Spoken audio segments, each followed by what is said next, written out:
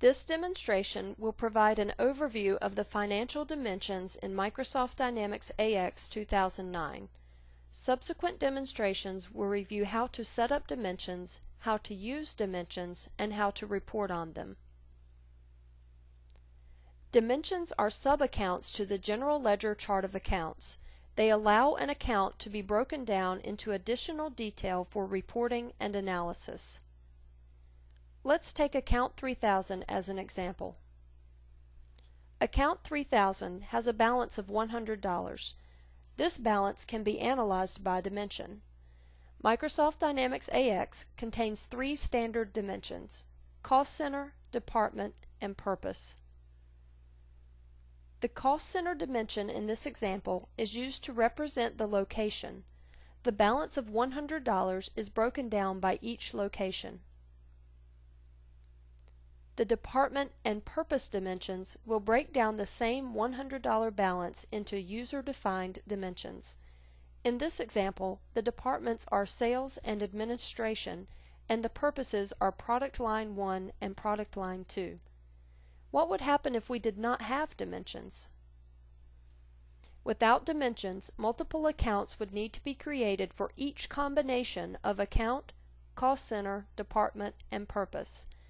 Using our previous example, we would need to create 16 General Ledger accounts instead of one. For Account 3000, we have an account that represents each location: Chicago, Boston, Dallas, and Atlanta. Within each location, we have an account for each department, sales or admin.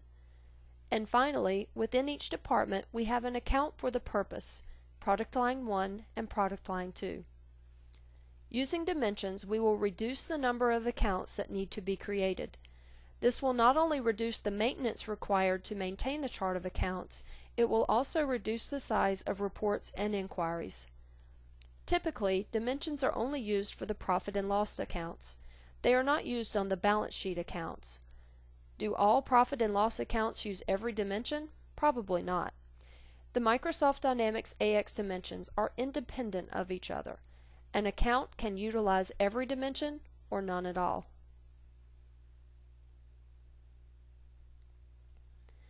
Validation rules can be set up in the chart of accounts to indicate if the dimension is optional or required. Validation rules can also be used to only allow certain dimensions to be entered for particular accounts. And finally, the validation rules can be used to create default values. For example, let's say our departments are set up as Sales, Admin, and HR. The marketing expense account should only be used by the sales department. We can restrict the account to only allow the sales department to be used. We can also take it a step further and default the department dimension to Sales, so that every time this account is used in Microsoft Dynamics AX, the department dimension will be automatically populated. Office supplies can be used by Sales, Admin, or HR. We can create validation lists allowing any of the three departments to be used with the account Office Supplies. Travel expenses must always have a location and department specified. These two dimensions can be set up as required for the travel accounts, and the purpose dimension can be set up as optional.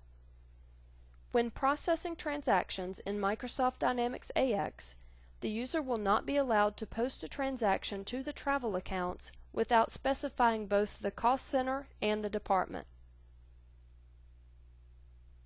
Corporate taxes do not require that any dimension be entered, so the account can be set up with all dimensions as optional.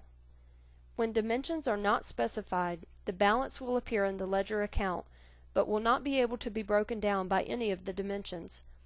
If a report is printed for a specific dimension, the balance will not appear. It will only appear when the report is printed for all dimensions. In addition to setting default dimensions in the chart of accounts, default dimensions can be set up for customers, vendors, items, work centers, and several other Microsoft Dynamics AX data files.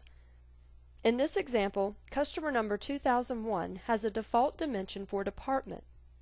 When a sales order is entered, these values will default into the order.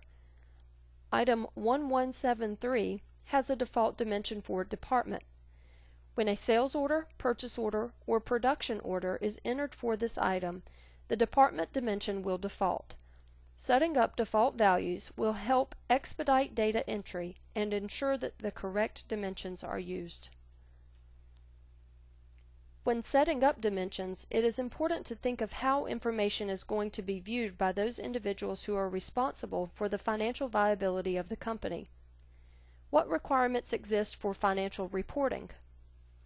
The account number should be used to represent the main reporting unit. The dimensions are a breakdown of that unit. Cost center can be used to represent a location, branch, or segment of the company. Department can represent internal or external departments. The purpose can represent the purpose of the sale, the inventory category, or business segment. These dimensions that are explained can be renamed based on your company needs. After you outline the chart of accounts and dimension structure, it may be helpful to set up a test company and enter test postings to verify the structure you have created will generate the desired reports. This concludes the Financial Dimensions overview. Please review the remaining demonstrations for financial dimension setup, processing, and reporting.